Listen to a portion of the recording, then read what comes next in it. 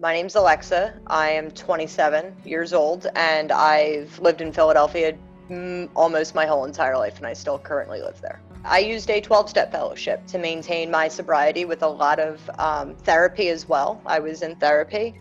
I was also pregnant. I had my son at 6 months, almost about 6 months sober, give or take.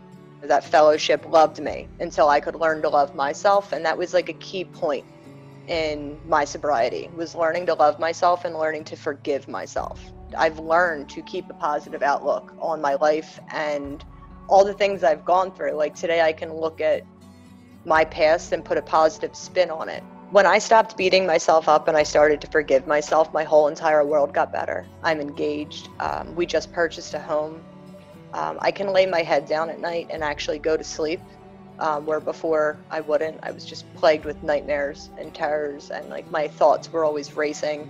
I have peace of mind today. I have these beautiful relationships with human beings today, and like that just means like sitting down, having a cup of coffee and talking about the stuff that like a lot of people don't care to ask. Like when I get to know people today, I really want to know them inside, like who they really are, what makes them tick. Like I get to have the privilege to have people in my life today. There is definitely a stigma that goes around being addicted to opiates or just any type of substance in general, and like all I can do is be compassionate.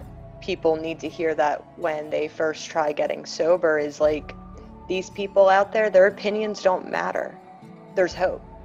There is hope. If you're still breathing, there's hope for you. You just gotta fight for it. You have to want it. The amount of gratitude I have that I'm even alive today, there's not words for it.